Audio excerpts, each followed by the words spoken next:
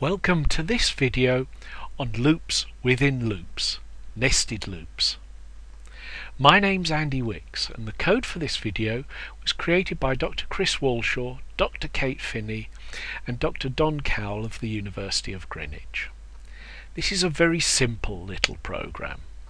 All it does is demonstrate how nested loops work. Let me show you the program running and then I'll explain what's happening. So here's the program that's run, and it says there's no one in room 1 of house 1, no one in room 2 of house 1, and so on down the line.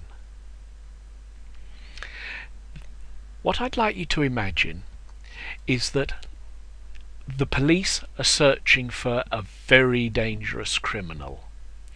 It's the sort of person who, for example, might teach programming and do it with a really weird sense of humour.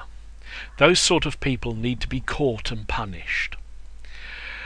The police have heard that in this block of 3 houses, each of which contains 2 rooms, that there is one of these deviant people living.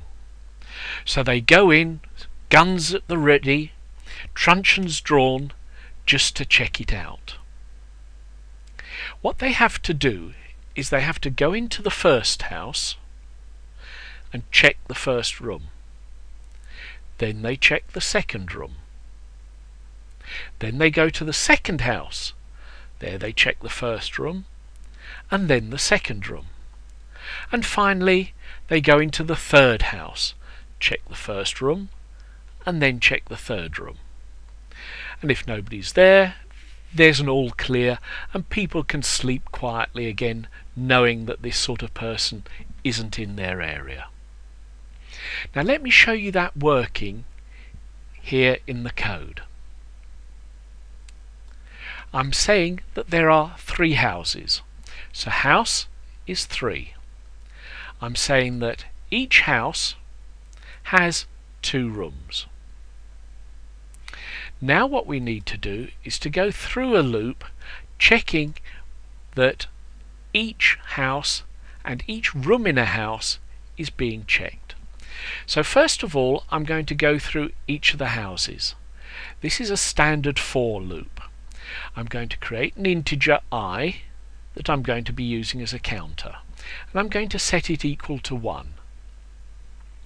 And whilst I is less than or equal to house, so in this case 3, I'm going to do the logic within its loop.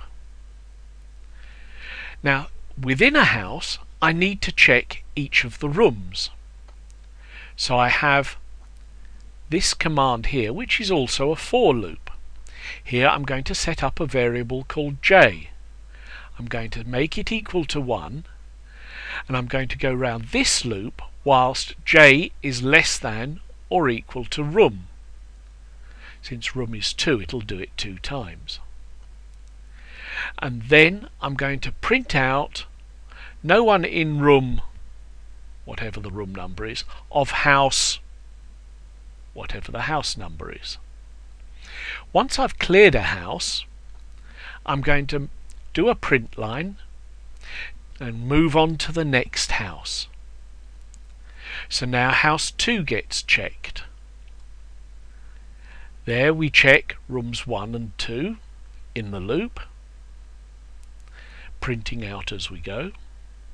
Having done house 2, we create a new line and we check for house 3.